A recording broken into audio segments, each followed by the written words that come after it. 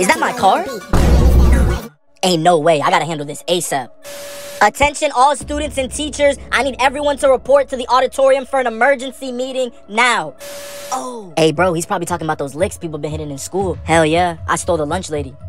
Nah, shit, trippin'. Now that everyone's in here, in my 40 years of being principal, I have never seen something like this. Wait, what happened? Can you let me speak? Nah. So apparently there's this trend going around on TikTok where people are going around the school stealing.